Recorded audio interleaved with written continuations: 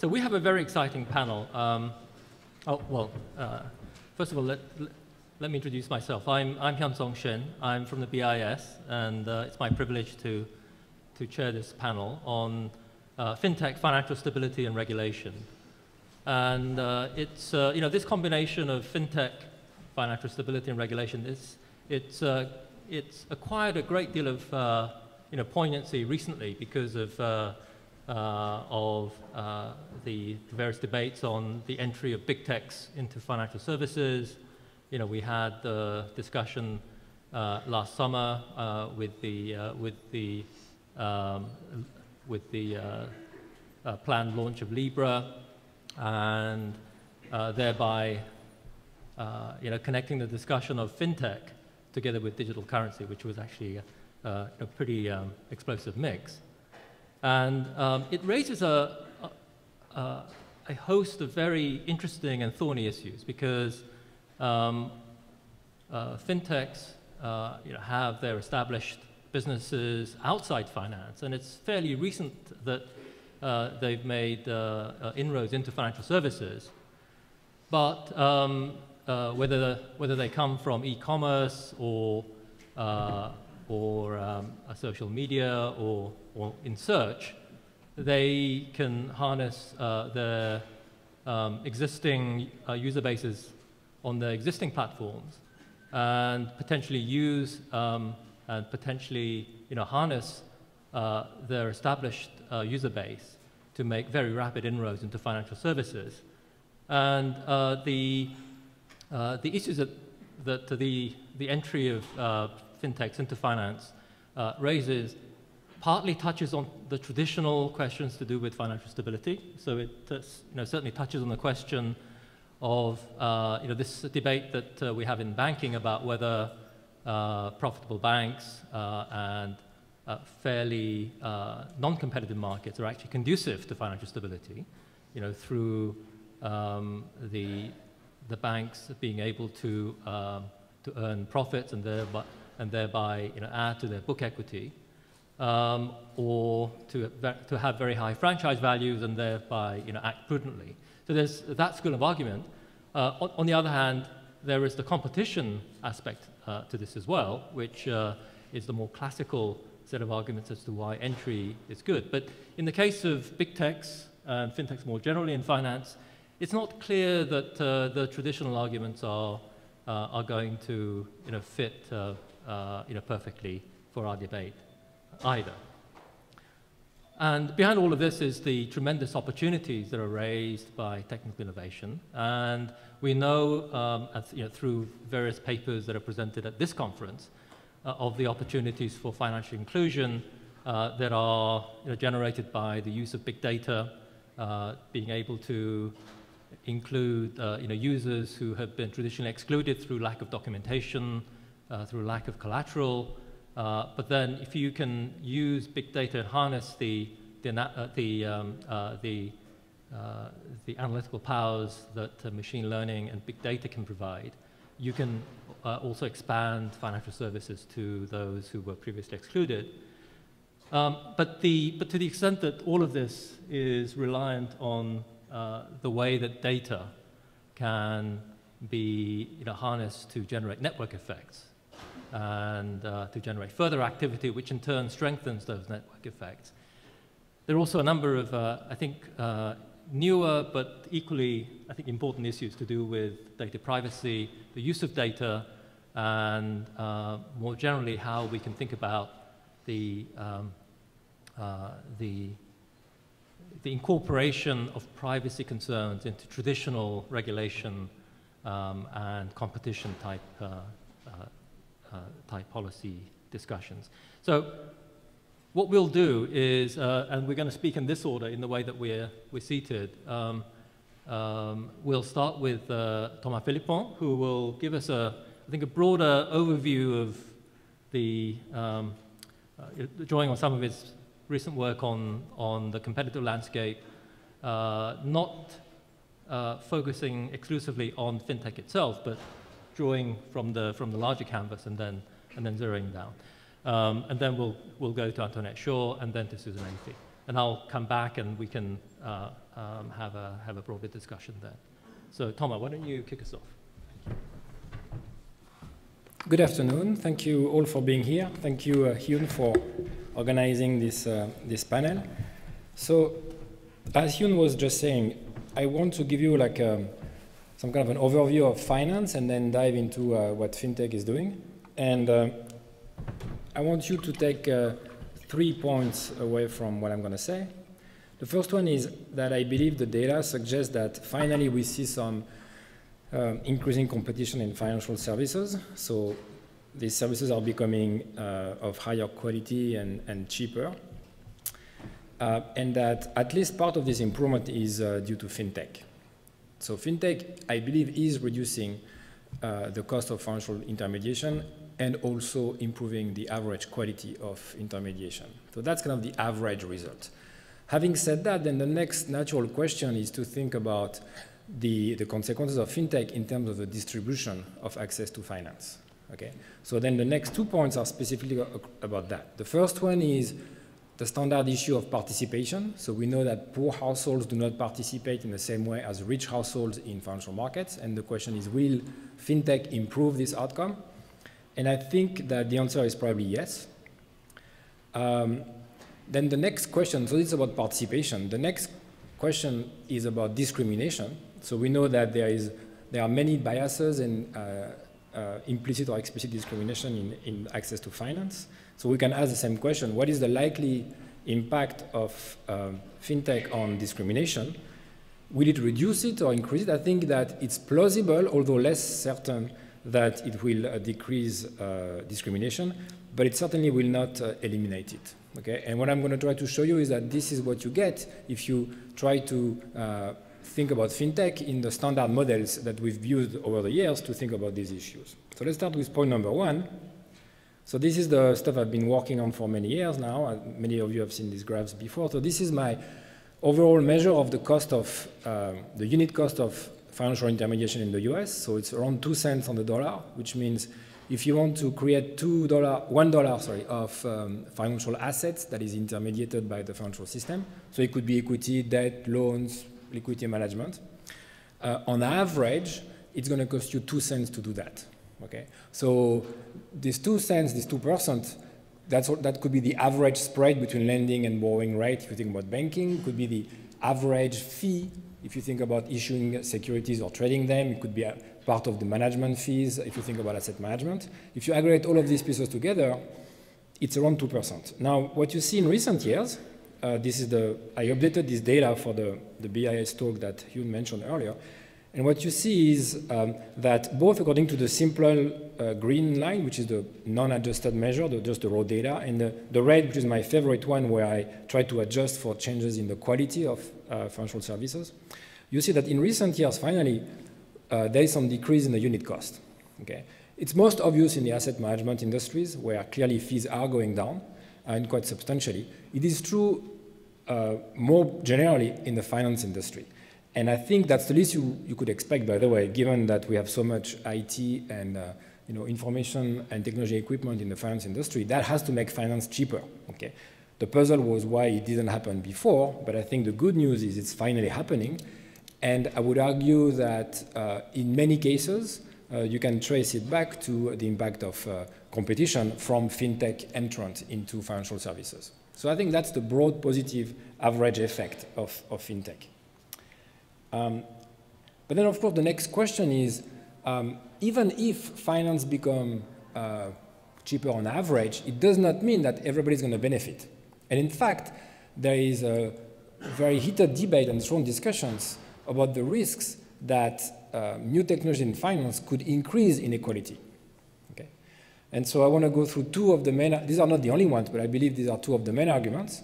One is about purely like the access to finance model, and the other one is about discrimination. So let's talk about access to finance, and I'm going to frame that in the case of an asset management problem. Okay, so there I think the issue is that we believe that some of these new technologies, in fintech, in big tech even more so, are built on very strong increasing return to scale. And much of the increasing return comes from the fact that they use lots of data, and then there is increasing return to data use. so then the fear is that if you have increasing returns, then the small players could potentially be excluded. Okay. So let's think about how that would play out in a simple model of asset management. Okay. And the key point here is I think that you have to be very precise about where is the increasing return to scale, or in other words, where are the fixed costs.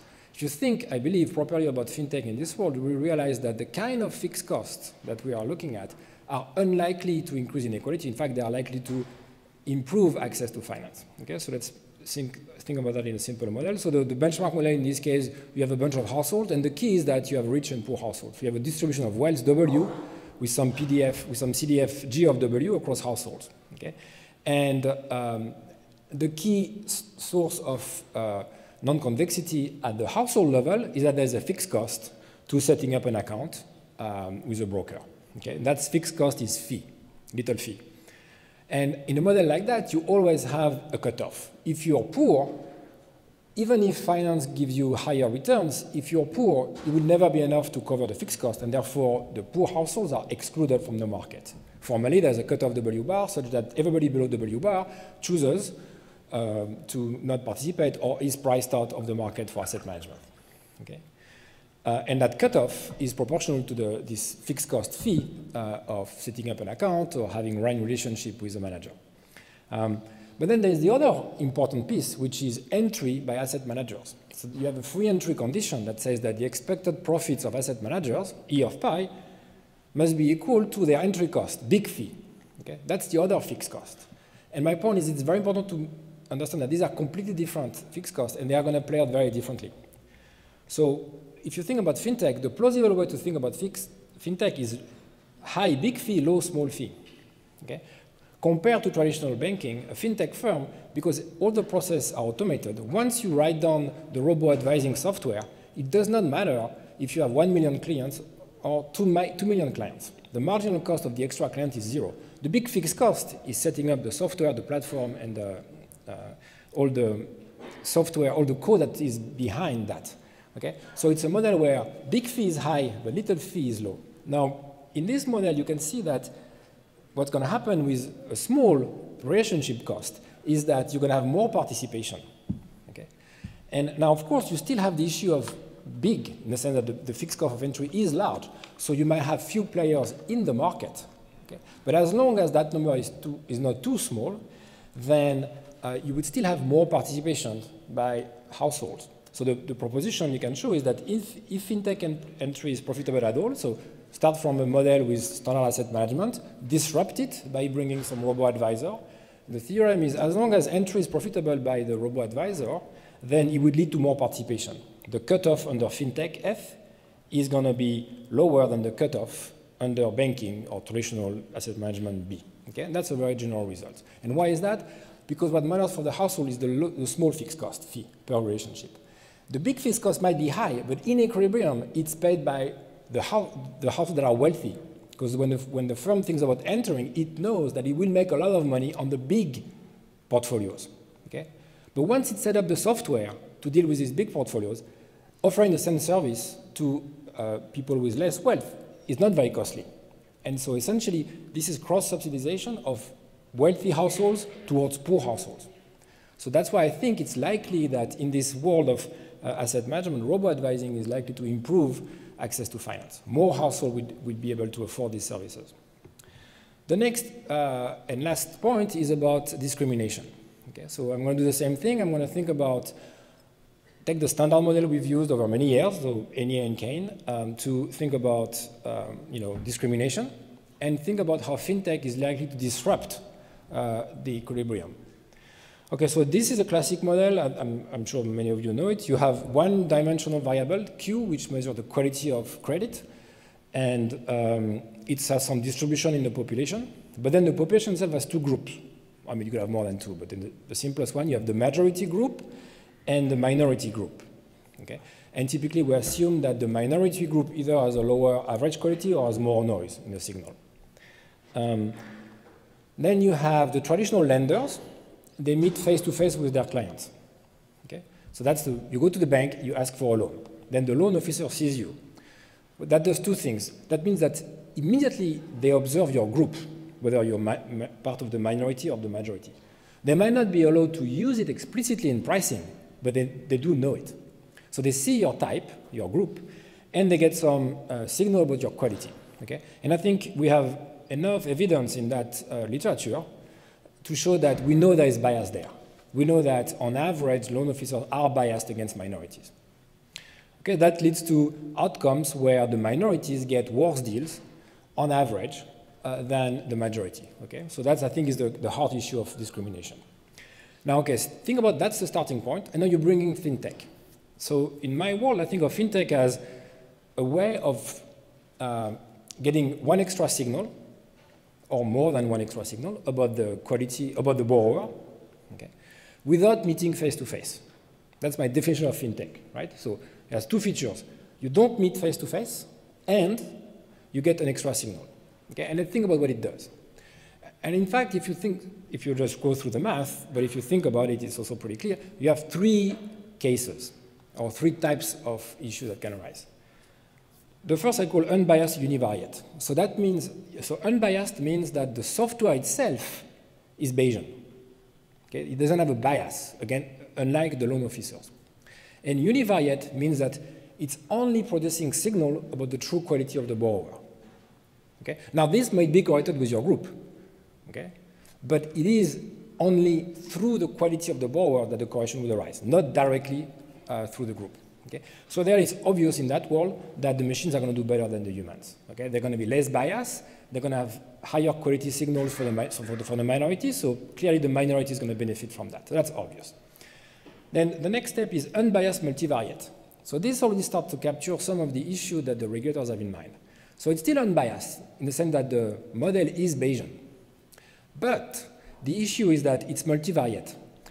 And that means it's producing a signal about the true quality Q of the borrower, but also about which group the borrower belongs to. Okay? And typically the way it happens in the real world is because if you do enough data mining, you can construct very good proxies for white versus black or Hispanic versus some other ethnicity just by having enough data. So you are not trying to replicate the group, but there's enough information that you can. Okay? And so in fact, in that world, the fintech is going to give you information about the true quality Q, but also about the group membership. And the problem there is that the way it's going to happen, it's unlikely to be curtailed by the regulation we have on traditional lending. In traditional lending, you are simply not allowed to condition on group membership. But if you get at group membership indirectly, just through data mining, the regulations are going to capture that. So potentially then that could lead to more, worse outcome for the minorities. But if you actually crunch the number, you see that in that case, it's still the case that fintech would reduce biases against minorities. Okay? It would not be as good as the first case, but it's still net welfare positive. So then the only way you get fintech to create a worse outcome is if it's bivariate and biased. That means that now the fintech algorithm produces information about the true quality, but at the same time about group membership. And on top of it, the algorithm, perhaps because it was written by humans who are themselves biased, has some bias. Okay? So that's the only case in which you can have a worse outcome for the minority in the fintech equilibrium. Okay? So that's possible. It does, of course, require the bias to be significant. And the thing that's interesting there is that even in that worst-case scenario, this becomes increasingly less likely when the fintech algorithms improve over time. Because when the algorithm improves, no matter what you do, you're going to go towards the Bayesian solution, which by definition is not biased. So, because the fintech algorithm is going to weigh optimally this information based on their signal-to-noise ratio, if the algorithm becomes more precise, even if it's biased initially, it's still going to, at some point, be better for the minority. Okay? So to wrap up, if you think about fintech, I think it has three effects. The first one is it makes finance cheaper and more, higher quality. That's great. In asset management, it's likely to improve, on average, access to financial services. And if you think about discrimination, there is a danger if we have fintech doing at the same time replicating some of the human bias that we see in the data, together with perhaps unwillingly creating proxies for group membership that used to be regulated. Thank you.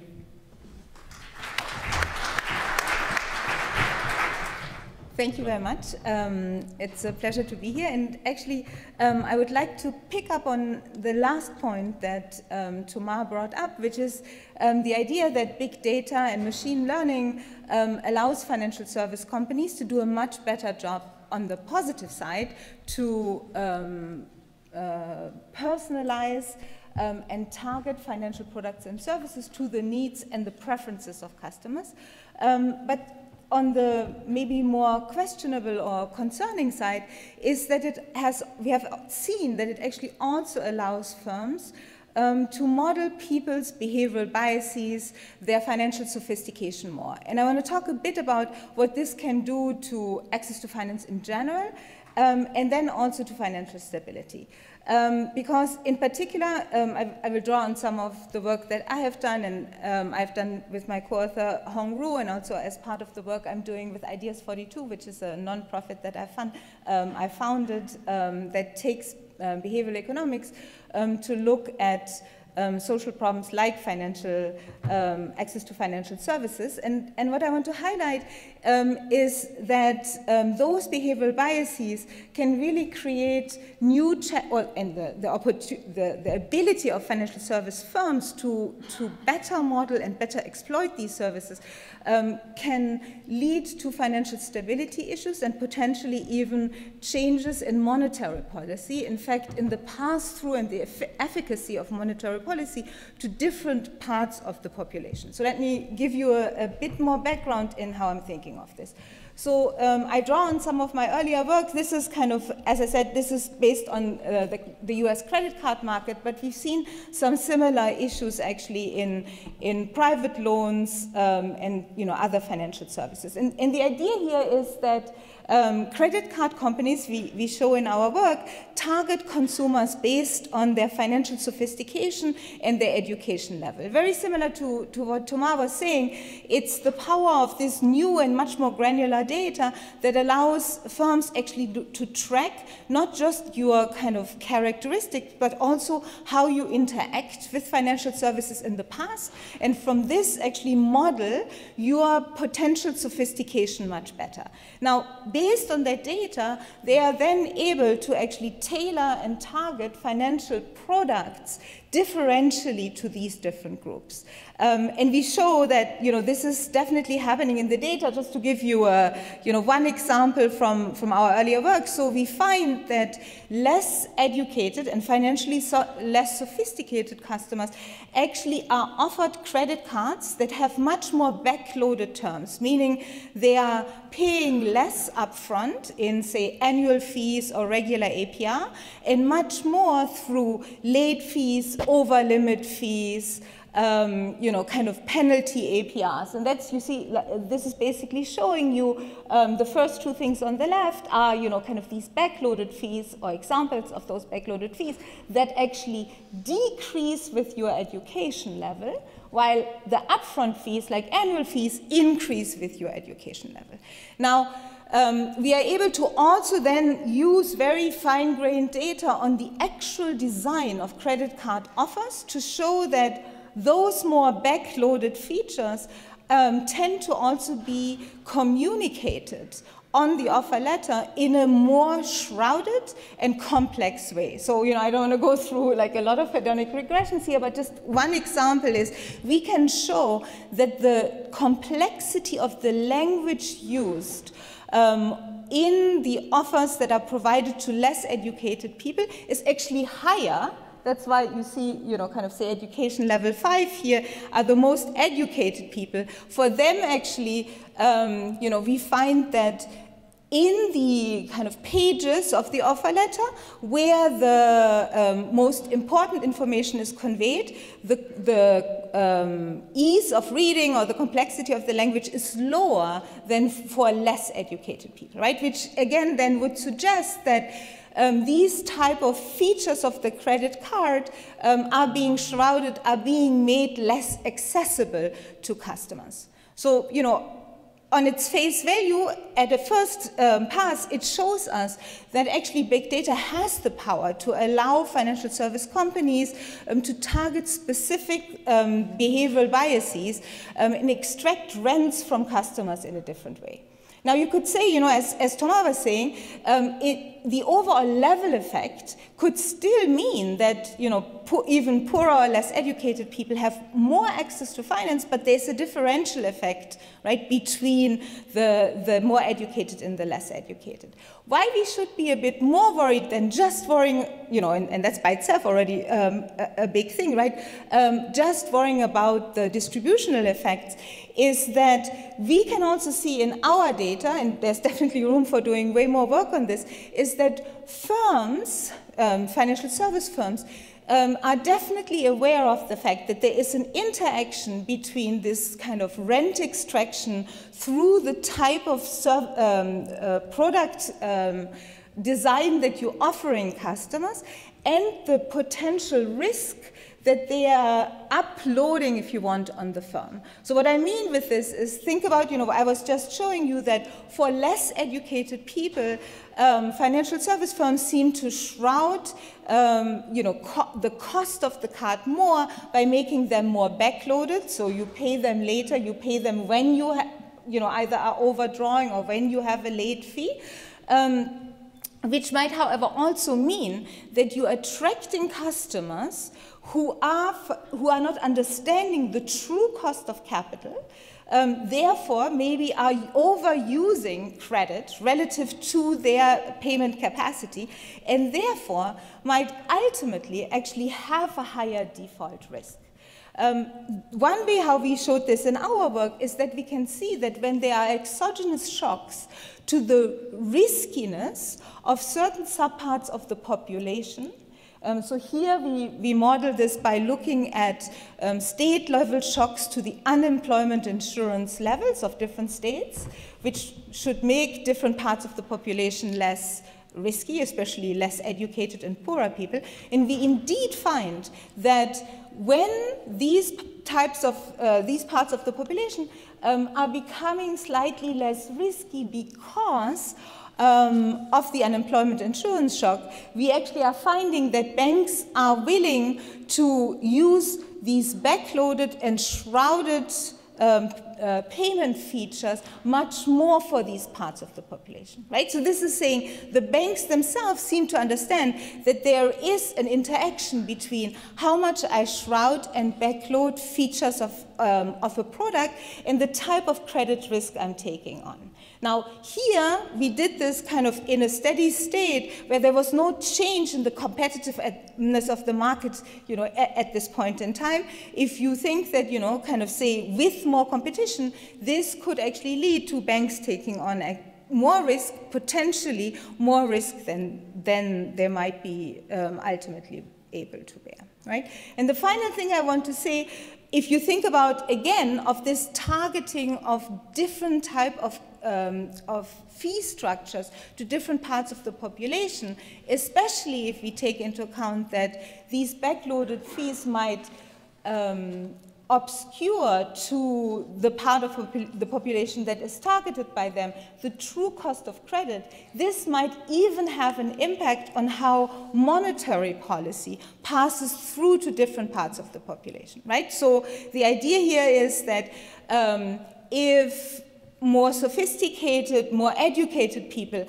are charged much more with upfront fees and transparent fees, any change in monetary policy might be passed through quite directly and immediately to them, while parts of the population that are targeted with these, you know, more behaviorally informed fee structures might not understand immediately the change in the cost of capital and therefore react much later, right? They react only when they actually hit with over-limit fees, you know, kind of late fees, penalty APRs, and so on. And we show, you know, kind of that indeed there is a big difference or an asymmetry in how, say, shocks to the Fed fund rate are passed through to different parts of the population. I don't want to bore you with this, but if you look at this interaction effect here, right, the low-educated population, you know, we interact this with shocks to the Fed fund rate, and you see that for less educated parts of the population, annual fees, for example, and just even the API itself reacts much less. That's why, the negative coefficient, while the backloaded parts of the card, like the late fees, the over-limit fees, the default API, and so on, right, they react much more. And so that's exactly what I was trying to say, right, which is that you see this big asymmetry, how different parts of the population might even be affected by monetary policy.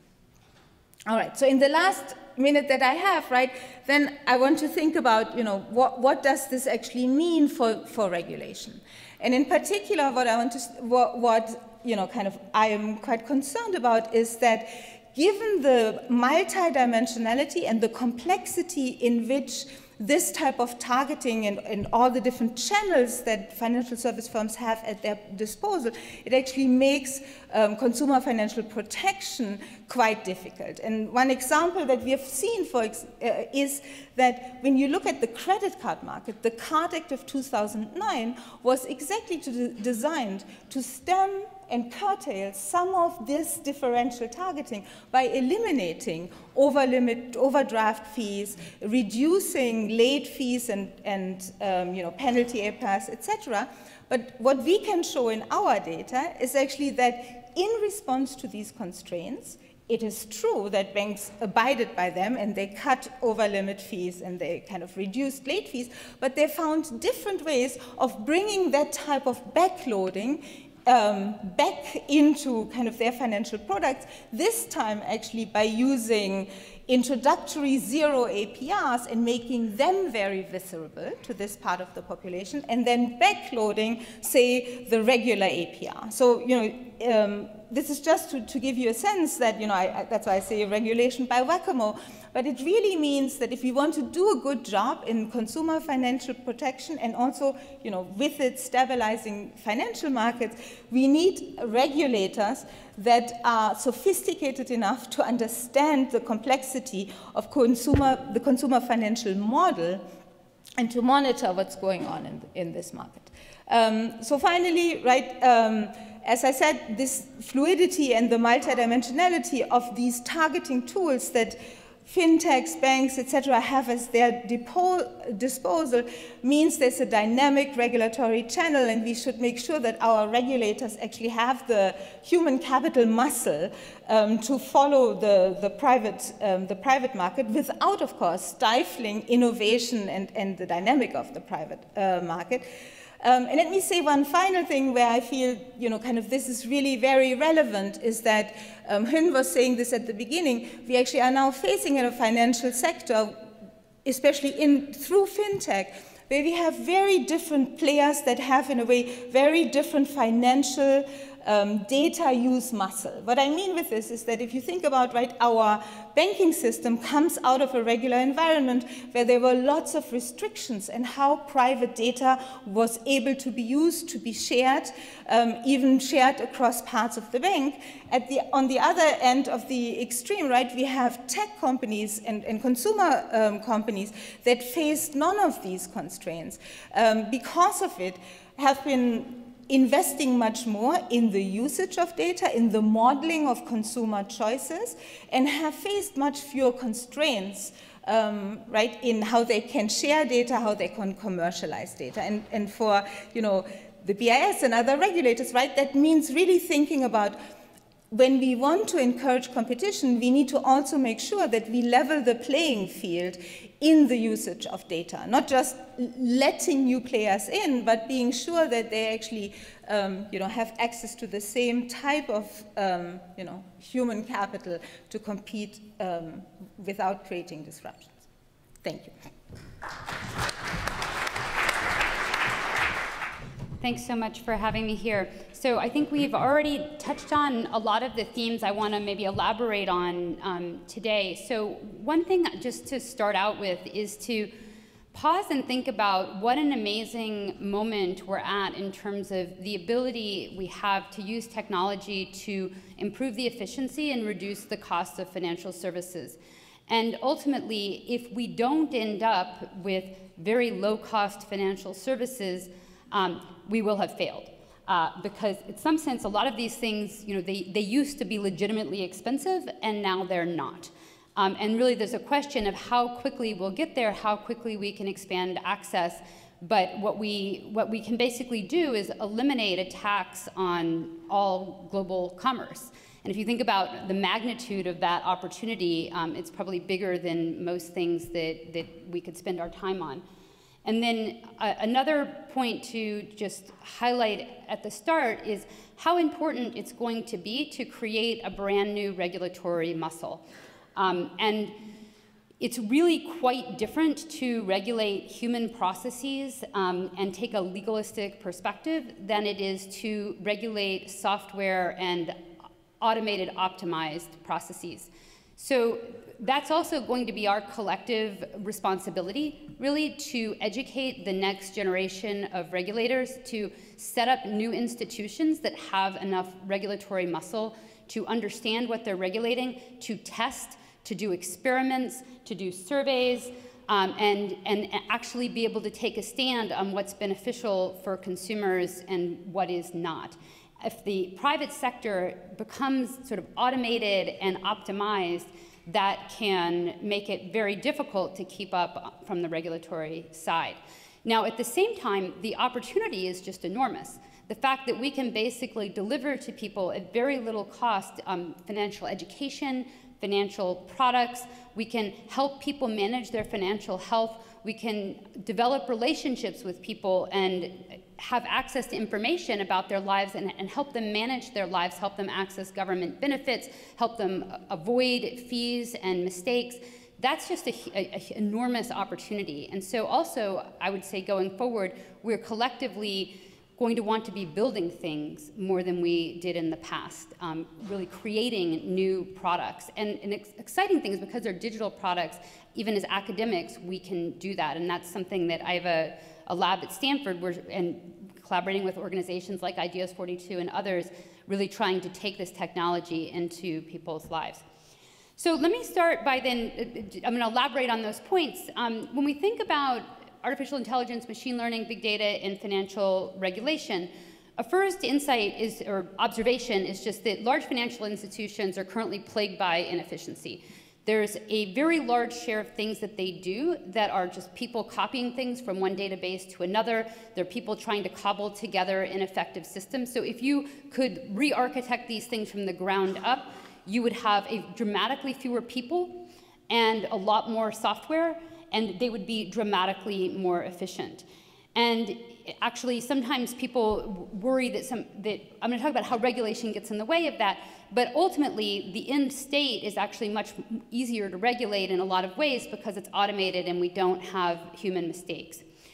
But we're going to have a long time to get there with the legacy institutions because they have these legacy systems. Their software is incredibly fragile. They don't know how it works. You talk to their IT people, and literally they're afraid to change things because the whole thing might break. And so what happens in practice is that they work with different business-to-business fintechs, not the ones that you see as a consumer, that try to create additional products that plug into their legacy systems to try to add functionality. High-quality software architecture in born-today tech firms is modular. You use a lot of software as a service. You don't reinvent the wheel. The different components can be modified, tested, and pulled apart in different ways, but it's going to be very hard for the legacy institutions to get there. Their execution is poor, and they're very expensive. So the most likely path forward for the firms that survive is a mix of internal innovation and business-to-business fintechs. But we should expect that some of these things may not survive, and that's maybe a good thing because it's just too hard to fix those existing systems. And the cost advantages of having more modern software are so great.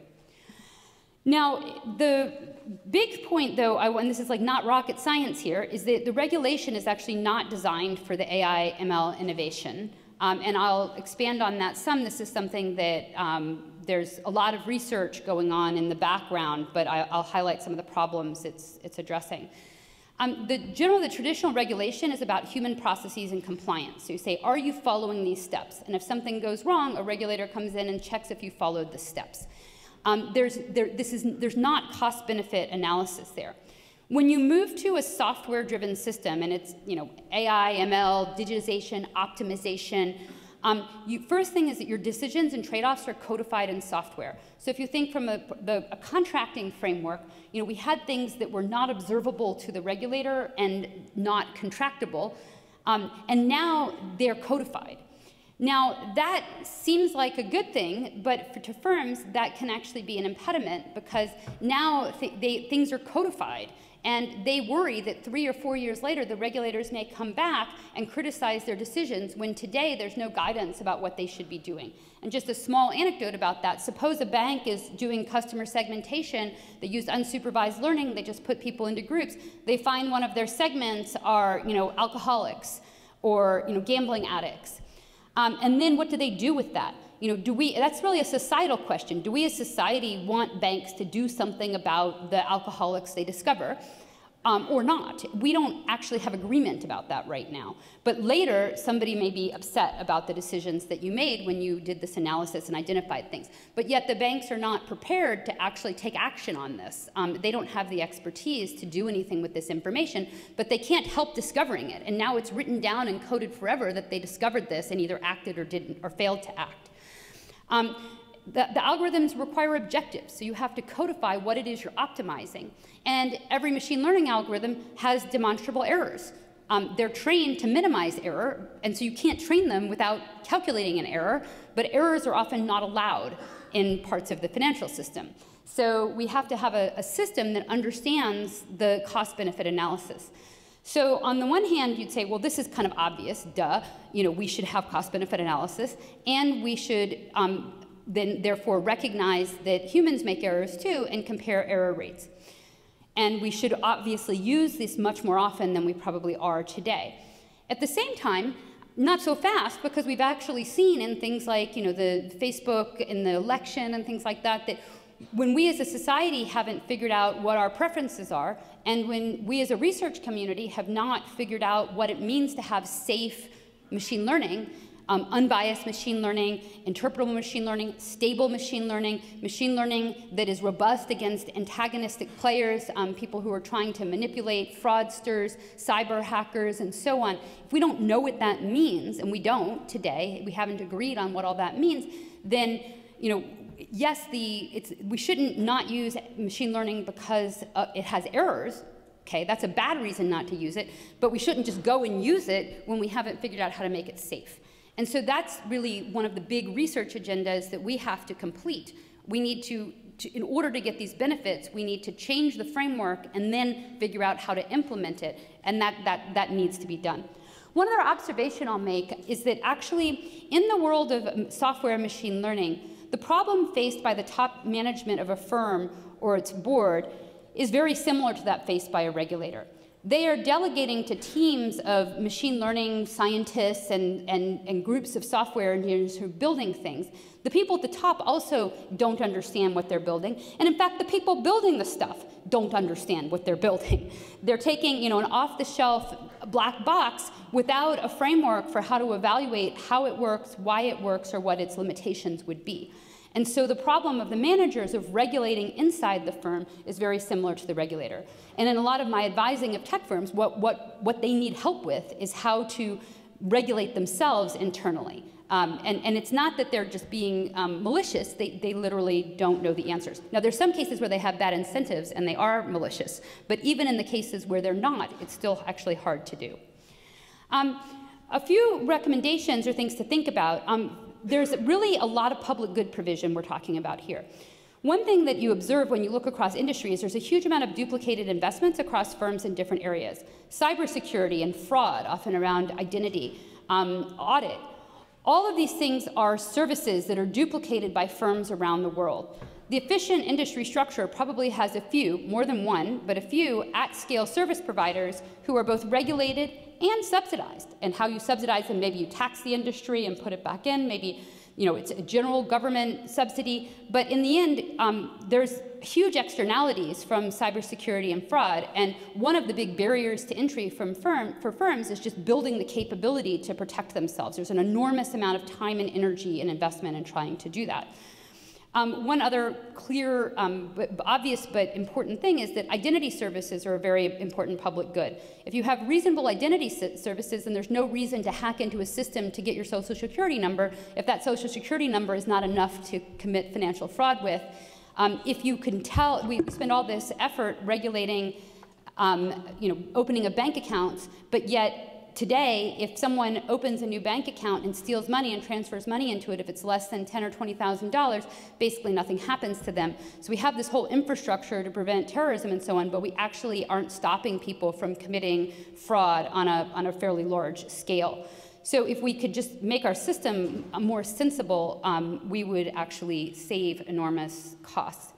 So finally, just getting guidelines that reduce regulatory uncertainty is also very important, making sure we know what the rules of the road are so people can innovate. Now let me turn to talk a bit about competition. Of course, competition is key for some types of innovation. Regulation can raise barriers to entry. There's a claim that regulation makes it hard to innovate. I think that's sometimes true, but it's also true that the more efficient processes reduce the burden of regulatory compliance. For example, when you move money internationally, the money hops through all these different correspondence banks, it gets lost, it gets stuck, so it's very expensive to do compliance. 5% of wires fail. You have to spend all this money and time trying to chase these things down. If the money just went end to end instantly, then you wouldn't have to incur that regulatory burden of compliance of chasing down things that fail, because they wouldn't fail, and you wouldn't have information traveling from one place to the other. My observation is that consumer benefits and competition are often lost on regulators. Entrants are often focused on solving frictions, reducing fees, expanding access, and improving financial health. They're trying to exploit the fact that everybody hates their financial institutions because their financial institutions are trying to rip them off. And the entrants are then trying to compete on quality in many cases. But it's often, there's very little cost benefit in the regulation coming in. Instead, the regulations support large-scale firms that have the ability to deal with compliance, and they often also will promote vertical and horizontal integration, which harms competition. So I'm going to use an example here from the ad tech space where I've spent quite a bit of time, and that's privacy regulation. If you look at privacy, consumers actually have a very hard time expressing their preferences about privacy because it's actually a pretty intangible thing of why do you feel bad if a computer is seeing your information? There's real economic things like security risks, but it's more than that, but it's hard to even elicit consumer preferences about that. But more generally, consumers feel powerless, and they don't make choices to protect privacy. So if they have to incur a little bit of a cost to get more privacy, switch services, switch email providers, something like that, they won't do it. And that creates very little incentive for firms to do a better job. But then we get a regulatory response that generally creates frictions for entrants and supports the market power of incumbents. For example, privacy regulations that say it's much better to share data across products within a firm than it is to share across a firm are, of course, going to create incentives for mergers. So from this perspective, it's better, I don't think it's better, but by regulatory fiat, it's better for privacy that a single firm creates a super profile of you that includes your location, knows if you take your phone to the bathroom and back while you're watching TV, knows your physical telemetry, how you drive, all your web and mobile activity, what videos you watch, into a super profile. That's better from a privacy perspective than having any information sharing across firms. That's obviously problematic from a policy perspective, but that's the kind of regulations that we've been writing in this area. Then once you have these super profiles, of course, that's a barrier to entry. It makes it easier to provide services, and more, there's an efficiency aspect to that, which then makes it hard for any individual firm to compete, and it then destroys the market incentives to compete for privacy.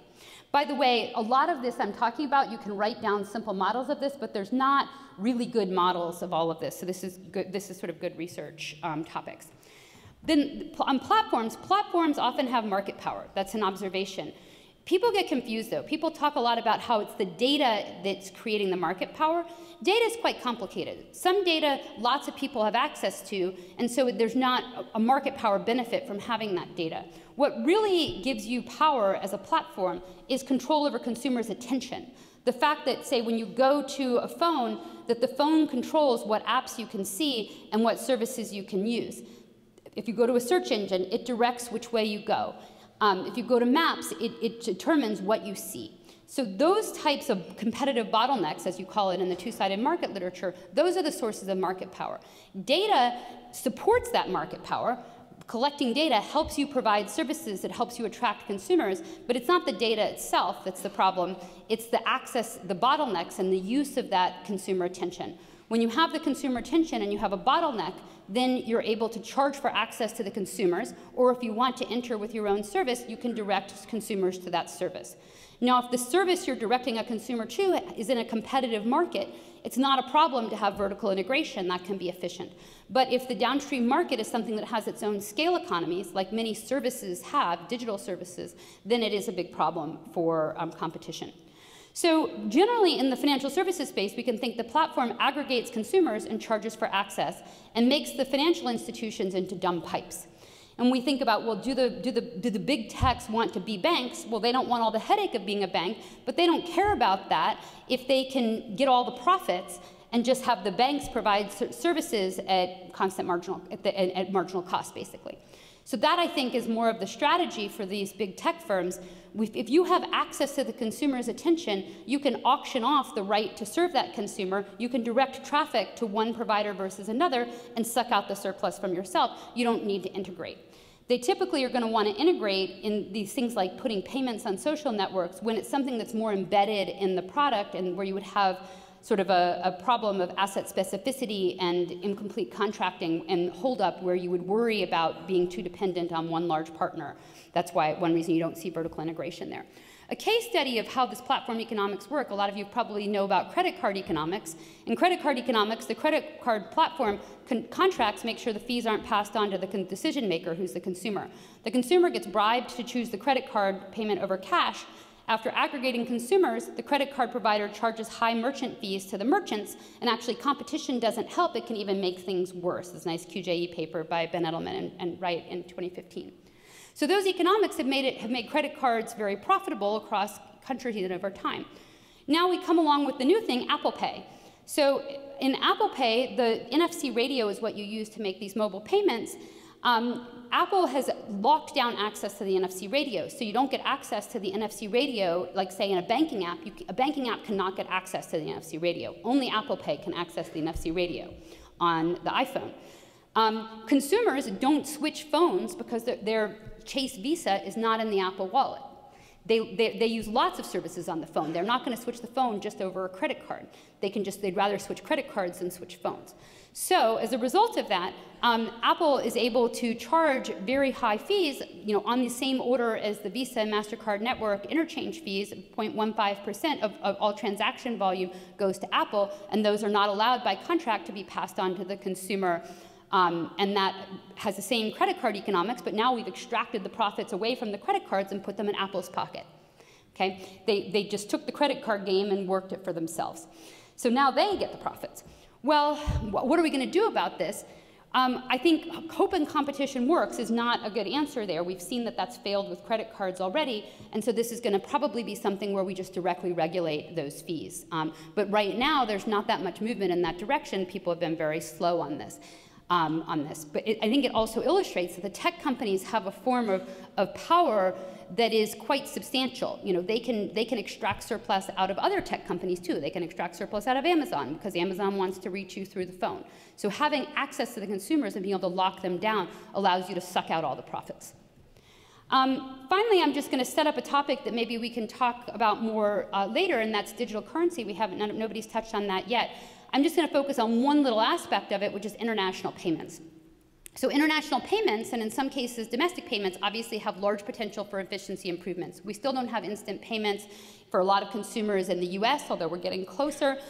We still have delays of a couple of days. If I want to move money from Fidelity to Bank of America, if I don't pay them 20 bucks, I have to wait a couple days to get access to my funds. This is so like 20th century. We're like a fifth of the way into the 21st century. Let's get over it. I should have access to my funds. Like they can move it. We're in a developed country, guys. But instead we have these incredible inefficiencies. And the problems, there's a whole array of problems. One of them is market power. And when we're moving money internationally, money moves through a hub and spoke system. And the largest money center banks are hubs in the hub and spoke system. they can give good rates to their biggest customers, but they charge high markups to smaller customers in smaller countries.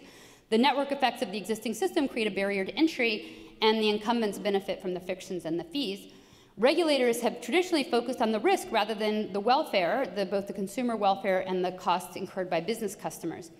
So, if you think about using cryptocurrency for international payments, if you don't like it, regulators should look at themselves, like, why didn't you fix the system? And instead, you've left this system that has high fees, high delays, and high inefficiencies. And of course, somebody's going to come in and try to improve upon that. Generally, the status quo is incredibly regressive and a huge tax on global commerce. It hurts poor countries, and small businesses, small banks the most. The ideal system should be 24/7, instant. Funds should either reach their destination or be returned to the sender. You should have two-way communication to verify the information so you don't send funds if they don't want to receive it.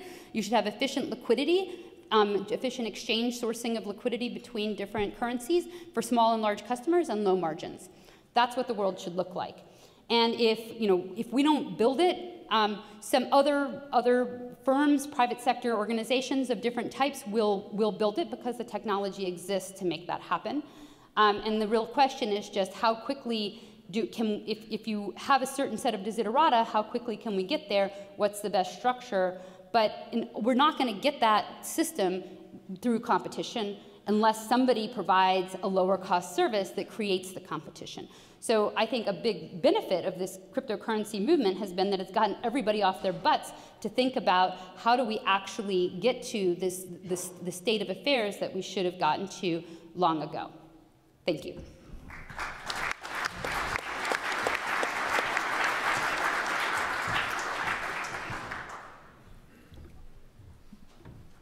That's great. Thank you, Susan.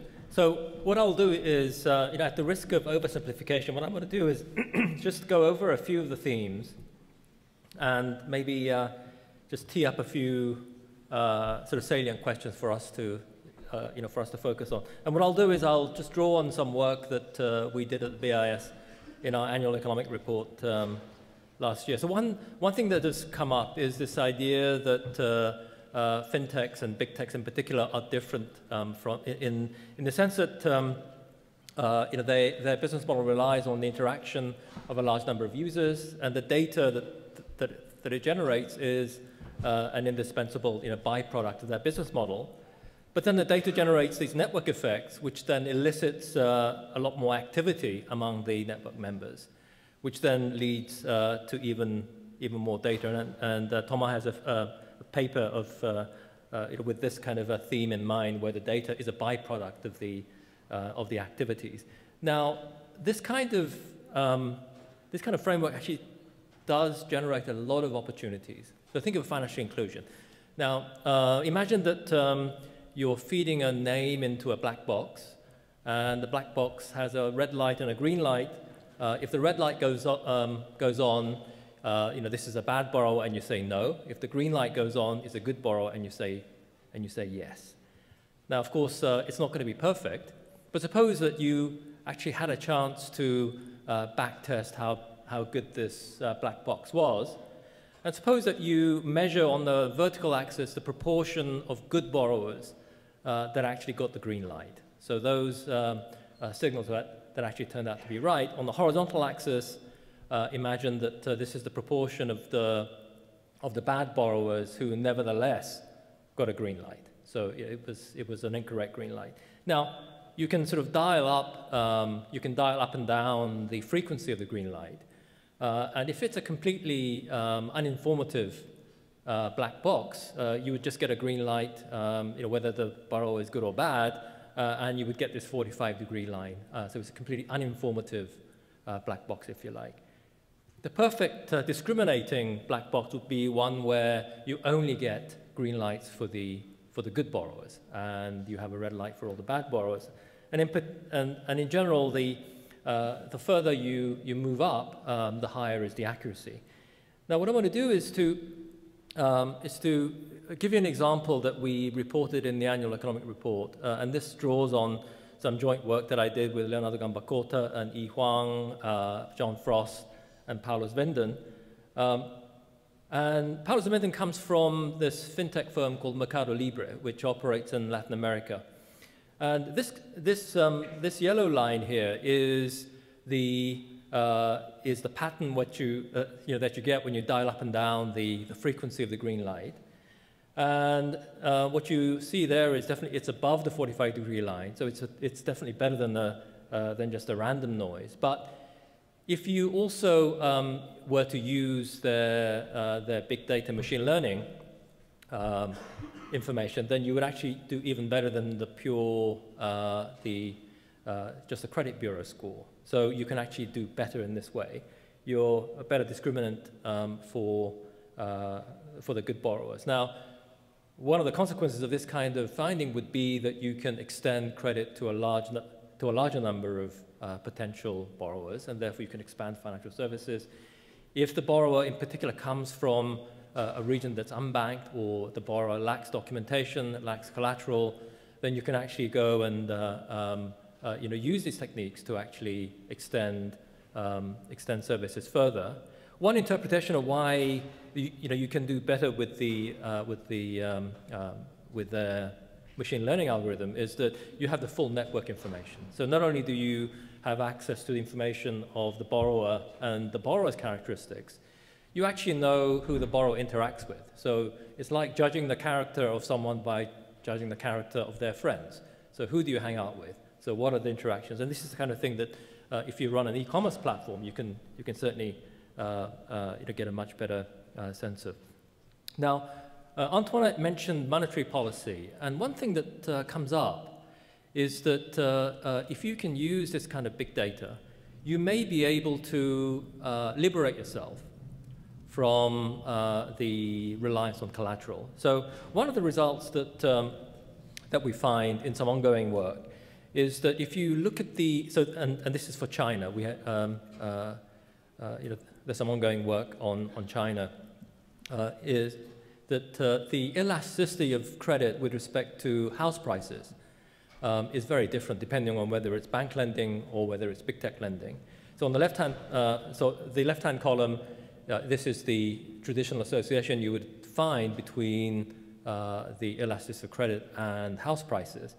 But on the right-hand side, this is the coefficient that it's still positive, but it is far less strong, and it turns out to be statistically insignificant. And I think one of the things that this kind of finding raises is how robust are these findings. Now, one thing that we were able to do, and this is from the same paper, this is Leonardo Gambacota, Yi Huang, I'm sorry, this is Yiping Huang, and Han Chu. What we find is we can actually track the time series of the area under the curve.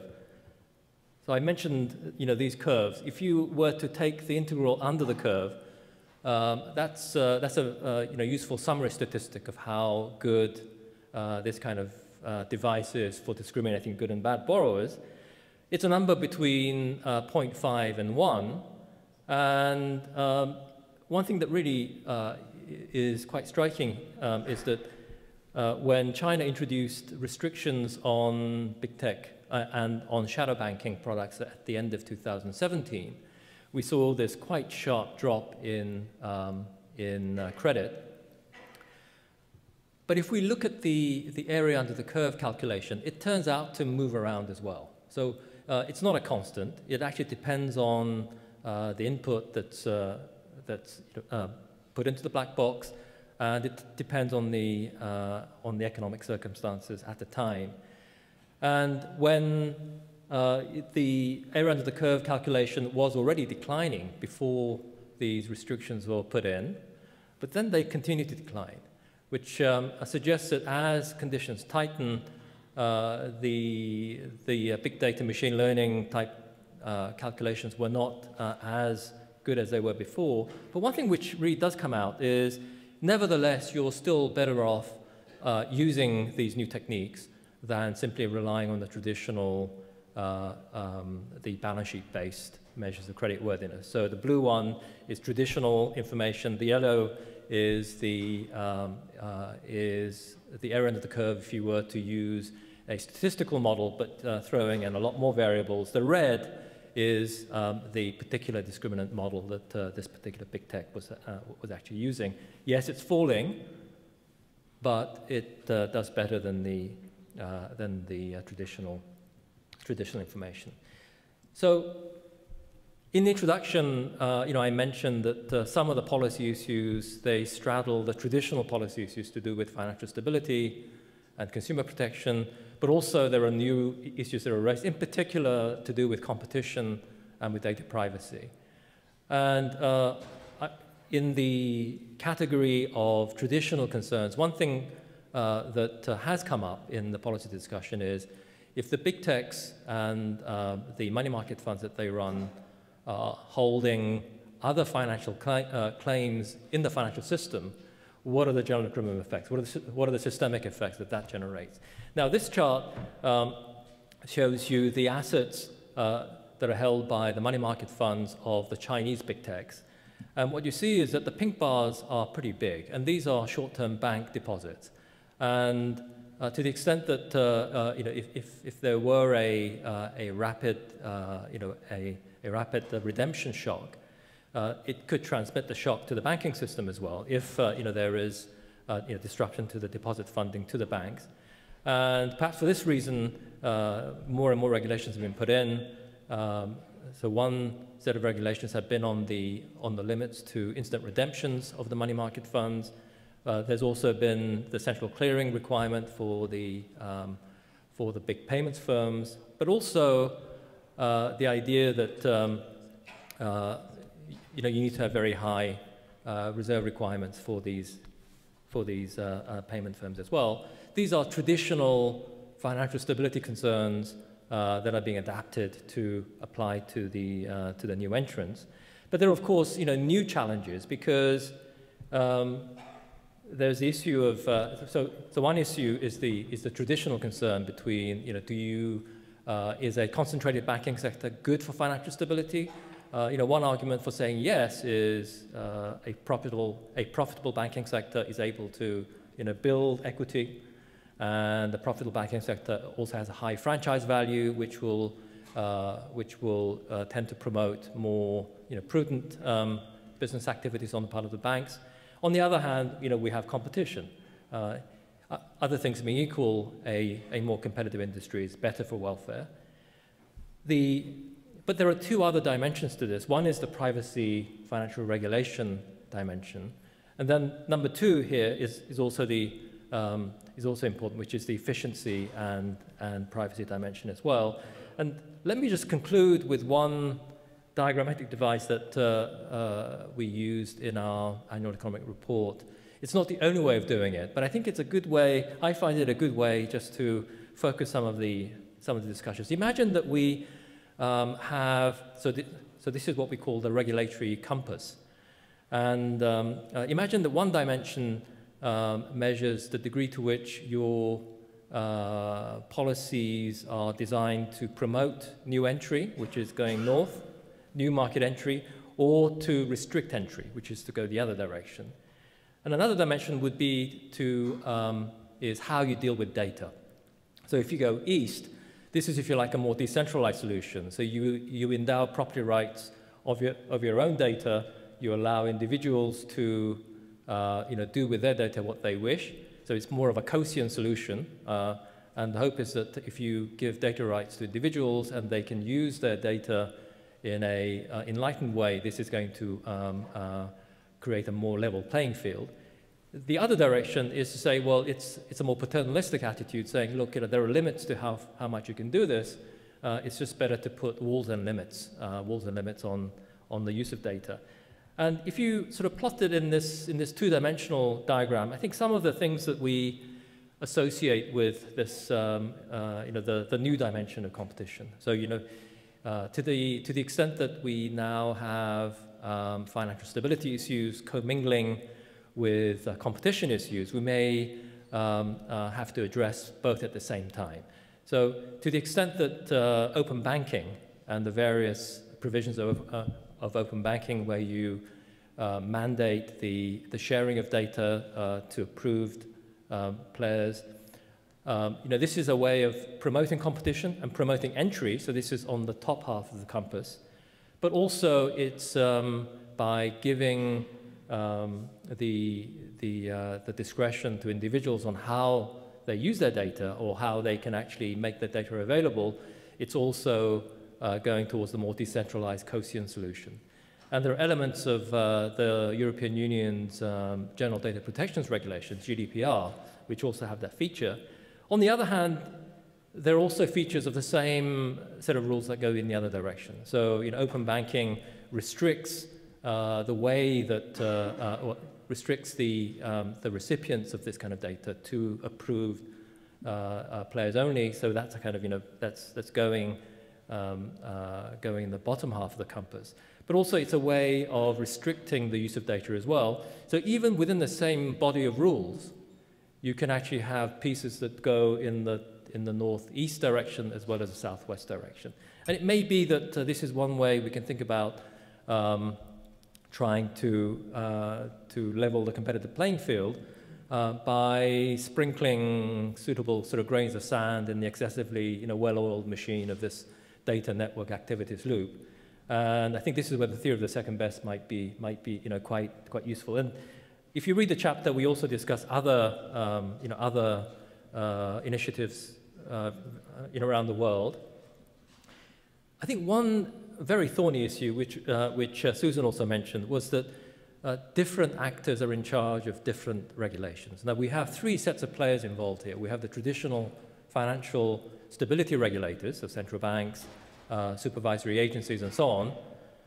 But then we have the competition authorities, and competition authorities and the traditional financial stability regulators haven't always seen eye to eye. So, for example, on the concentrated banking sector question, quite often there's been a disagreement between these two groups. But then into this mix, we also have the data privacy regulators. And here, sometimes the data privacy regulators apply a set of criteria that are not, if you like, that are not purely about the ways and means. There's a very strong sense that there are some privacy issues that are beyond economic trade-offs, that very much have the attributes of fundamental rights. And in this regulatory compass, what I've done here is to plot the dots in different colors depending on who was responsible for bringing in these regulations. You have the financial regulators in blue, the competition authorities in green, and the data privacy regulators in red. And as Susan was saying, unless you actually have a joined up response, it's not clear that you're going to get the optimal response. And nor is it going to be obvious how you can reconcile this view that data privacy has attributes of a fundamental right versus someone who applies an economic reasoning, saying everything is subject to trade-offs and it's all a matter of the price. And I think that discussion is just getting going. And I think this is one area where, as policymakers and as academics, we can contribute a lot by clarifying the thinking. And let me perhaps, also just spark the next round of conversation by following up on Susan's comment about digital currencies and cross-border payments.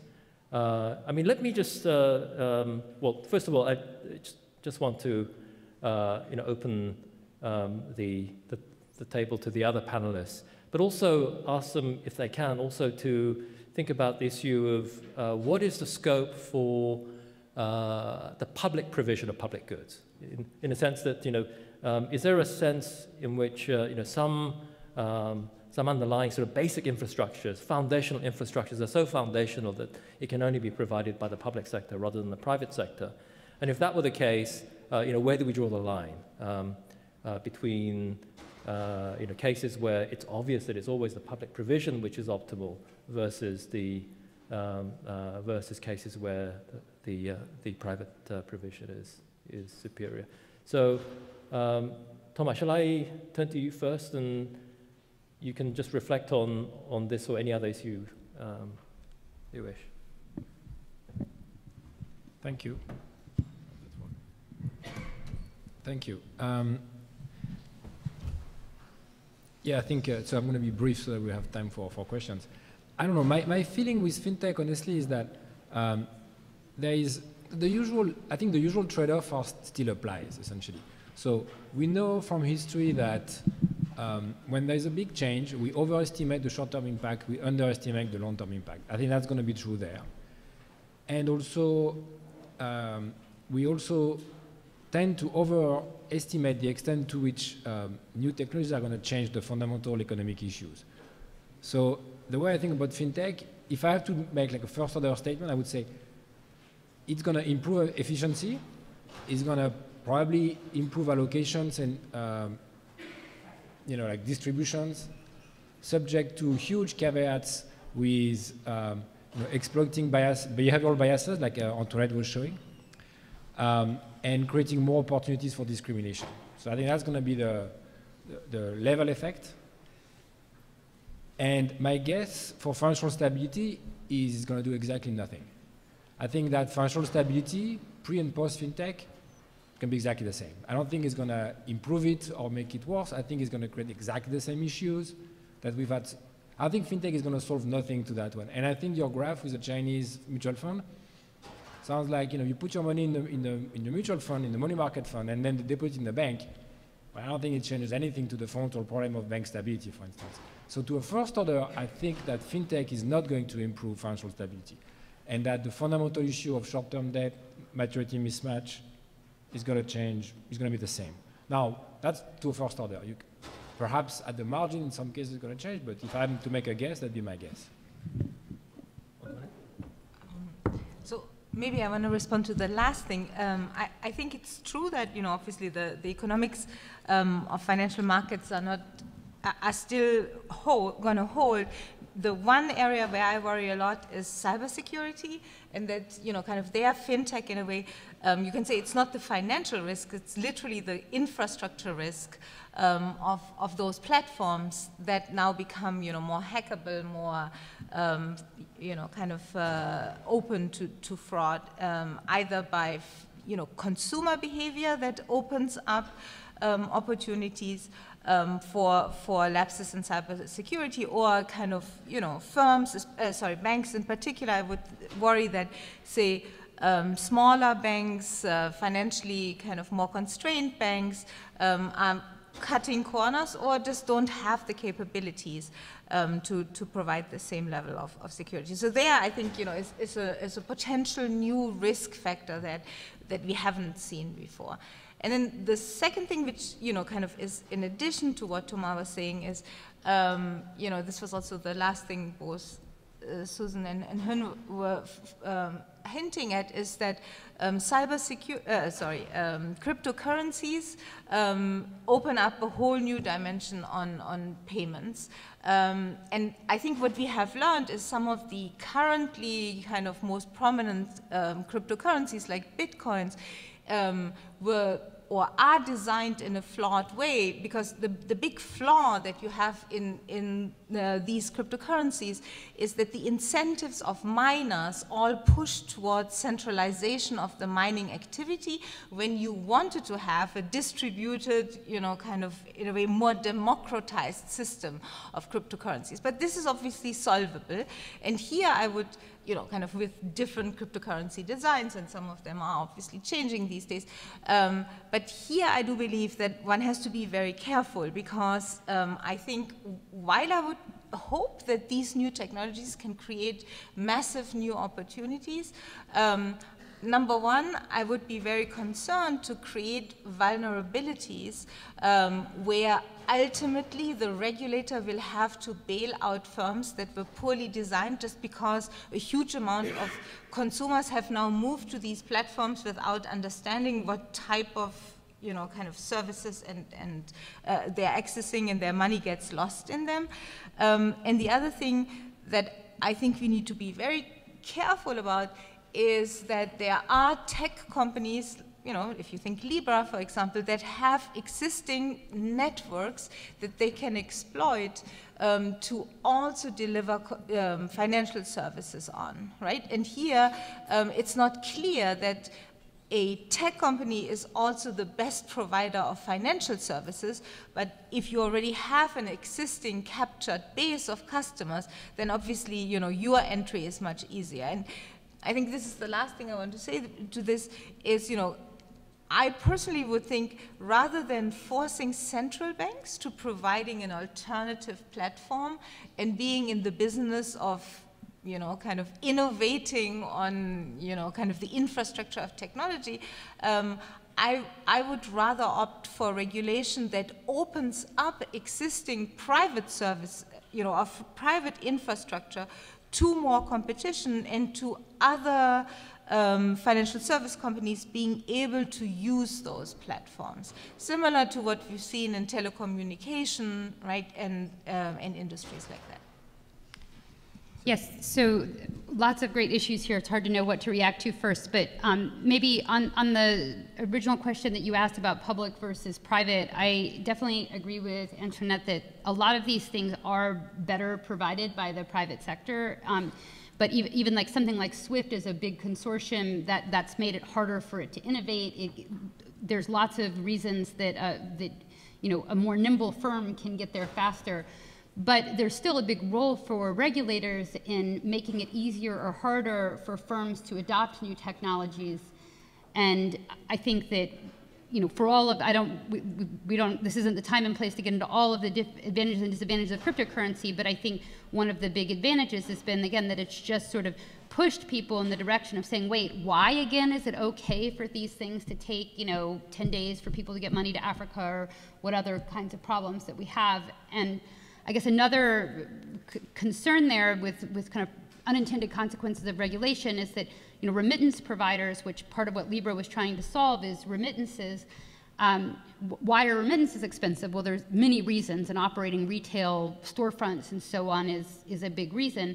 But you know, entering remittance providers can't get a bank account at a big bank because of regulatory risk. So then they go to smaller banks and get less service because those banks pay markups to the big banks. Overall, the remittances are still happening. So your regulatory approach didn't stop the remittances, it just pushed it at arm's length and raised costs. And so at some level, we need to, somehow we've like lost sight of the end consumer. We have to say, all right, we're gonna have remittances and we're not gonna have remittances. If we're gonna have remittances, yes, that is risky, but that doesn't mean that it's better to push it onto a small bank that doesn't have the right scale economies and infrastructure to deal with it properly.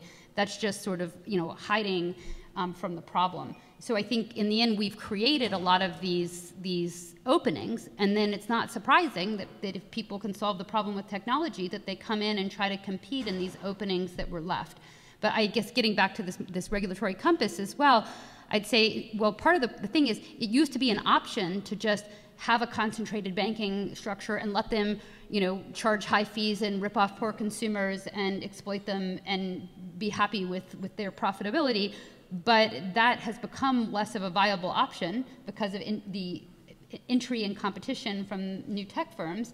And so maybe we need to rethink the approach and say, all right, well, maybe these fees are going to go away, and we should be, if we want stability, we should plan on a future with fewer of these inefficient fees, and, you know, actually make the cost structure go down through automation and improved efficiency. And then approach the stability problem head on rather than indirectly in a way that's also very regressive. And so I guess one of my big objections to all of this is just how regressive the kind of status quo has been. On the you know, public-private interaction, though, I would say I do think it is very hard for smaller companies to deal with cybersecurity. And again, what's the root of the problem? And some of the privacy concerns, for that matter, too. Why am I so freaked out about people seeing my data? It's because they can actually hurt me with it. And that's just a failure of regulation and good public policy. If having my social security and birth date doesn't allow you to hurt me, then, you know, I don't care if it doesn't need to be protected anymore. And so I think identity infrastructure does seem like something that makes sense for governments to be involved in, because of course governments do generally already have to know who their citizens are, so there's a complementarity there. And then more broadly, of course, the government can't be, well, they have branches of the government, but generally our government is not good at cybersecurity in the military parts of things. But we're actually pretty terrible in the regular government. But we can have private providers of services, and we can think about, getting compliance by making sure people are using a service provider who actually meets various requirements. And that seems like the efficient industry structure. Yeah, so to me, I think it's a bit like, if you think about it's a bit like airline regulation. Like there is no private market for assessing the safety of planes. It's regulated by governments. And I think the cybersecurity, but the airlines are private. So I think that's kind of the right framework for anything where there's real danger. So the process is very complicated. Nobody understands how airplanes actually work. It's life or death. Then the answer is, as it turns out, is very strong government oversight and regulation of private companies. I think what Susan described to me is very similar in the sense that it's way too complete. Knowing what is safe or unsafe in terms of data, privacy, identity, for the individual, the typical citizen, it's impossible. It's way too complicated. So and to me, in that world, it's clear that you want very strong oversight by the government to actually put stamps on this is safe, this is not safe. And after that, it's private companies doing it.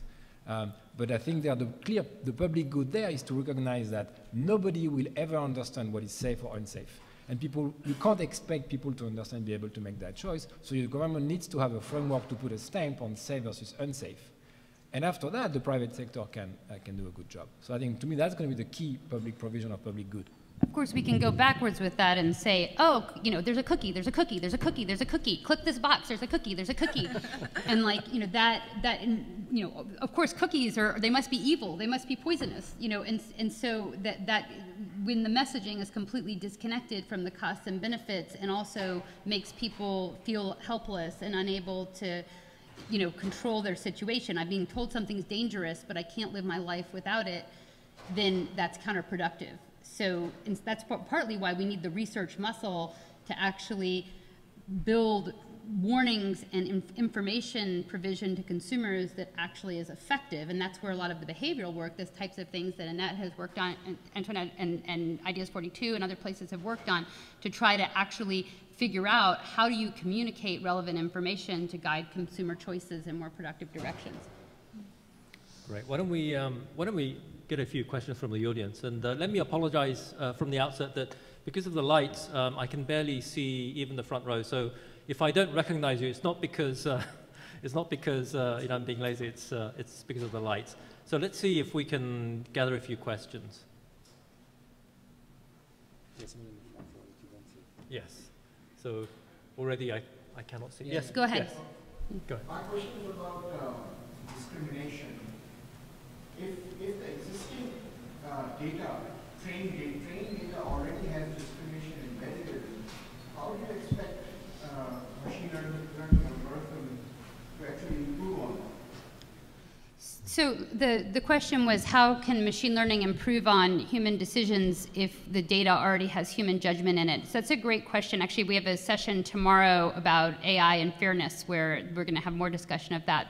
But one thing is that I think it's a very important question, but generally when firms are doing these things, they run experiments. And if you know that you're going to build an algorithm like this, you can actually be intentional in your data collection. So that doesn't mean that everyone is doing it today, but the best practice would be that you recognize that you have observational data with certain biases.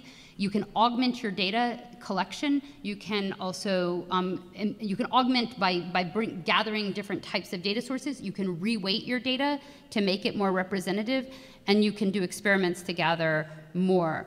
At some level, these are more solvable problems than you think when you realize that you have the ability to design your data collection.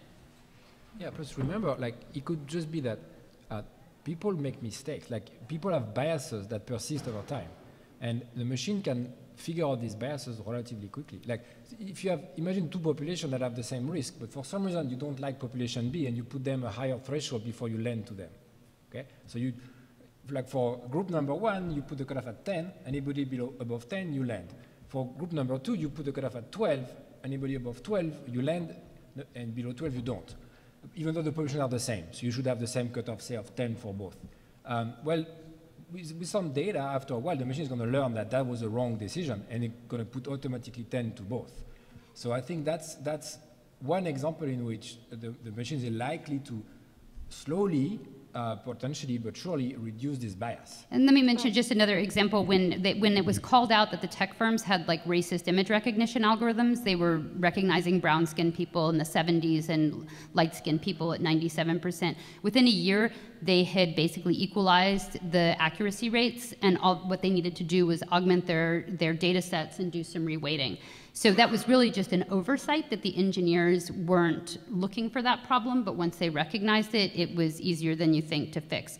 I think the big problem is that there's things there that the things that you don't know to look for. So we're going to continue to create problems that we didn't think to look for, and then there's going to be a bit of this iterative game of finding the problems and fixing them. Right, and you see, another dimension is that your outcome variables don't need to be biased, right? Because they are just outcomes and they are not filtered through kind of human decisions. Now, of course, if the outcome itself, right, that we measure were human judgments on, kind of say, how well a loan performed, you would be very worried how quickly the machine will learn it. But if the outcome is actually, does the person default or does the person pay back, right, then that bias at least is stopped. And actually, kind of a lot of the improvements, if you look at even, say, in healthcare, the use of AI in healthcare is that why often machines do better, right? I'm sure you recently saw, like, kind of cancer screening and so on is better than what doctors do, but it's because actually machines are being fed true outcomes to assess the quality of the decision that the machine made, while the doctor often doesn't go back and really look what happened to that case of that woman or man that are diagnosed, right? And so actually often humans don't get this, or either don't have the time or don't get the same quality of information to update their models that we can give to a machine. Yeah, and you can have a taxonomy, basically. Some kinds of AI mimic humans. Right. So, like, you can build an AI to try to make the same decision a loan officer would have made, and then they would inherit the biases, and in fact, that kind of model would exacerbate biases. But if you have outcome data, true outcome data, then you should be able to correct biases. Now, there's still a caveat that if suppose you default because the world is racist, or suppose you don't get promoted because the firm is sexist, then, if the outcome is getting promoted, well, you'll reinforce that bias. But if you have a more objective outcome that is not tainted, that's where you can get the best bias correction. No, just one thing. So I think the conclusion there is that that's where research is useful, which is we can categorize. If, exactly like Antoinette said, if the outcome is an observable objective fact, then the machine probably is going to debias itself over time. If instead you're using the machine to replicate something that people would have done, then in fact it's not going to debias, it can go even the other way. So I think that's where, and so to the extent we use observable outcomes, I think we can be reasonably optimistic. The place where I think the biases could be worse is what Antoinette was showing earlier, which is if the borrowers or if the clients themselves have behavioral biases and the machine learns how to exploit these biases in a smart way. That's different. You see, I mean, that's a very different way, but I think this could be an issue actually. Which is why it's so important that we figure out how to get competitive incentives to have the firms more aligned with their customers. Because the optimization can be used for good or for bad, and the incentives really matter. And when we have firms whose sort of mode of competition is to say, we're on your side, trust us, we're really trying to promote your financial health, and they create a reputation for that, and they line up the incentives properly, then all of that personalization can be used to figure out exactly how to manipulate you to do good things for yourself. But the exact same tools can exploit you if your incentives are wrong. Let's go back to the audience and see whether we have any further thoughts. There's someone. I can Go ahead. see. Okay. Yeah, you. Yeah, so Go ahead. I just wanted to ask your opinion on, so you talked about this interaction between the consumers and the firms regarding data privacy and issues related with that, but we also have this parallel interaction between the government and the firms on the use of data, for example, for national security issues and the issues that go hand in hand with anonymity of data. So I was just wondering what are your opinions on that, the relation of that with regulation. Yeah, very good question. Anyone on that? So yeah, the question was about the relationship between governments and firms on, security. I mean, again, I think that this is another place where, as researchers and academics, we need to be really important part of the conversation. We need to educate society about what our choices are, and consider where we fall on the spectrum of trusting our government and getting more, safety and, crime protection and deterrence and things like that against, more freedom, but, potentially more risks from sort of everyday sorts of crime. And we have to participate in the conversation. Certainly, all of this data observability is complementary with authoritarianism. It makes centralized government, centralized control of citizens much cheaper and more efficient, which can get citizens to buy into it as well. And so, it's more important than ever to have citizens be part of that conversation. Of course, there's a trade-off there as well. One reason in the U.S., we don't have a national kind of identity system, which is creating massive costs on every firm, on every entrant, on every financial transaction. But of course, those concerns about individual freedoms are at least part of the reason we haven't done it. Well, I think so. Of course, I agree with what Susan said. The issue with government, there's another layer, which is the international cooperation. I think the issue you mentioned is the main reason why we will never have the same, we will not have Basel II for data protection, you see, because precisely for that reason. Because governments around the world could agree on safe limits on leverage ratios for banks, but you will not have an agreement between China, the US, and Europe on proper level of privacy protection for obvious reasons. So that's going to filter back to what banks are allowed to do, and therefore even the idea of in banking, global banking, we think about level playing field, rules of the game that are more or less the same. None of that is ever going to happen in the privacy part. So that's going to be a lot more complicated going forward on the global scale. I think that's going to be a major difference. Actually, let me just show you one chart that I didn't focus on, which is exactly this idea. I mean, if you just take a poll across countries of how much the citizens of that jurisdiction value privacy, you get very different results. And I think this is actually one of the issues that is going to be an impediment to, I think, a sort of universal standard. I think Susan's point about digital ID. So privacy is a luxury good. That's what it's possibly, or at least on this scale.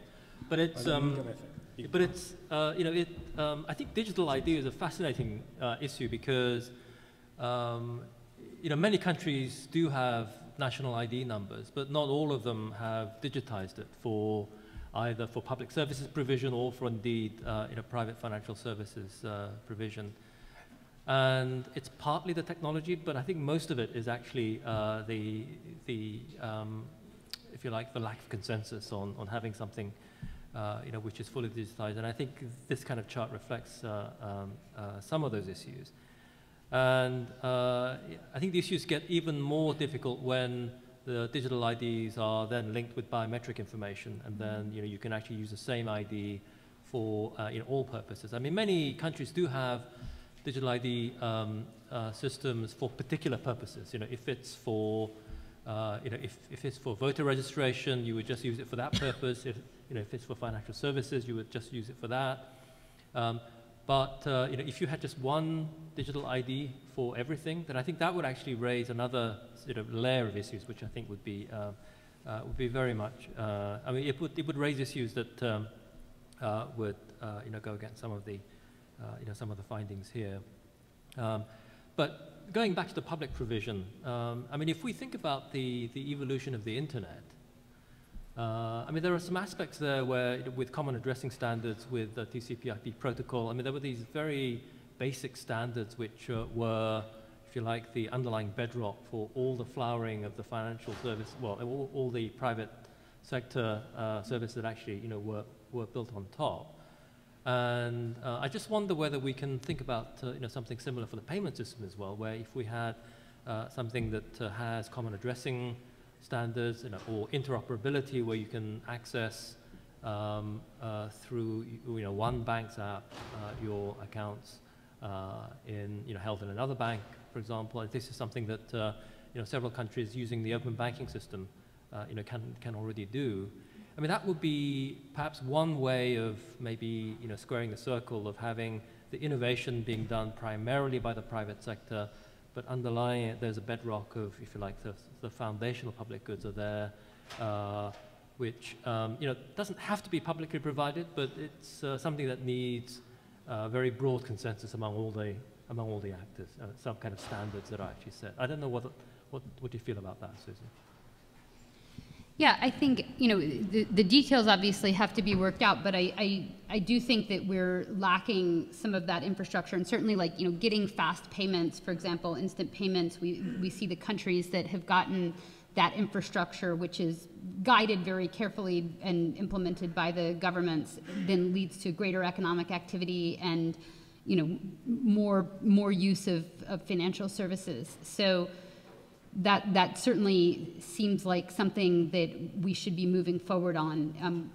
There are many possible ways to do it, but banks should be able, in 2020, we should be able to move funds, instantly 24/7 around the world, and getting the infrastructure in place, whether it's, provided by whether there's a set of competing fintechs that offer the services, the software to do it, and then the regulators, facilitate that and bless the use of it, or whether, banks together come up with their own architectures. That's, I think, a design question that requires research. But the role of government in pushing us towards that and saying, no, the new equilibrium is going to look like this.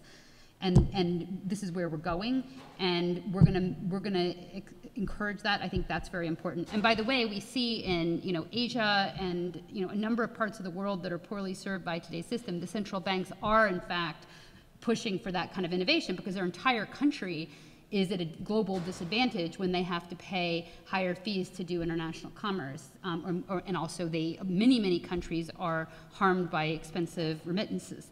So those countries have been often at the forefront, while it's the more developed, richer countries where their banks are profiting from the existing system that sometimes go more slowly. Right. I mean, the difficulty often is, though, that it's exactly the countries where the government itself is part of the provision of financial services and either benefits from it or distorts some of it, right? That actually make it very difficult to improve efficiency. So, kind of at the extreme, right, if you look right now, Venezuela is one of the places where cryptocurrencies are used the most, because the government itself, and the fiat currency of that country is obviously so distorted that their citizens, kind of cannot move money across the system. And so I think that's kind of the constraint for this global consensus, in my opinion, and maybe at a less dramatic way, but kind of you look at many other emerging market countries where either the banking sector has a large government footprint, where, right, there's a lot of government ownership. If you look at many of banks, if you look at many Asian countries, there actually the government has an active interest in not allowing this type of competition and allowing fees to actually drop, because inefficient state-run banks are benefiting exactly from that, right? And so there, I think, we'll need kind of smart regulation, right, to you know, kind of to allow maybe a tiered entry of different countries into those, you know, into a more international platform. I think there will be also competition between the states on that one. I mean, the question, for instance, of you know, cryptocurrencies issued by central banks, it's not an if, it's a when, and who's going to be first. And so the game there also is a little bit different, because I think to some extent countries are going to be in competition with one another in that dimension. And I think the issue is to make the competition productive across state actors as well. Tom, I think you teed it up nicely for a future panel on central bank digital currencies, and this is certainly something that you know, we in the policy community are thinking very hard about, and I think we may have some more light on this issue. We are coming to the end of our allotted time. There's perhaps time for one more question, if there is. Oh, there's one at the back. Yes.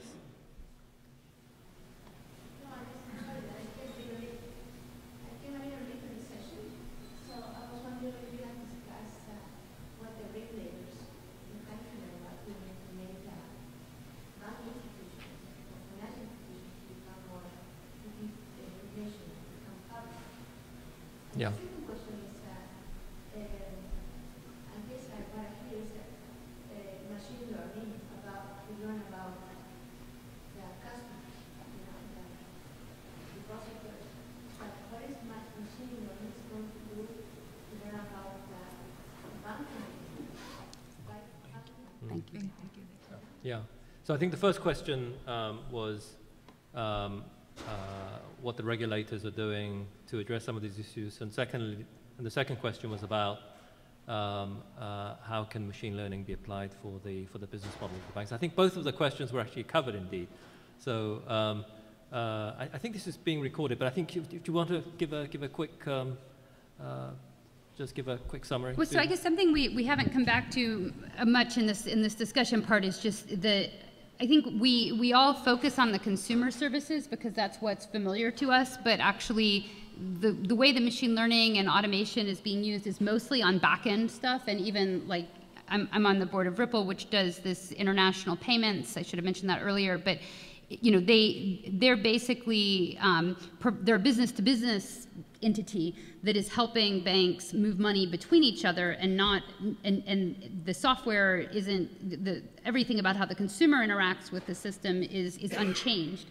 And so I think a lot, and then on the automation side as well, it's most of what financial institutions do are back-end processes, and most of what's happening is making those back-end processes automated and more efficient, which of course also has implications for workers and labor and other stuff, which we didn't even talk about today.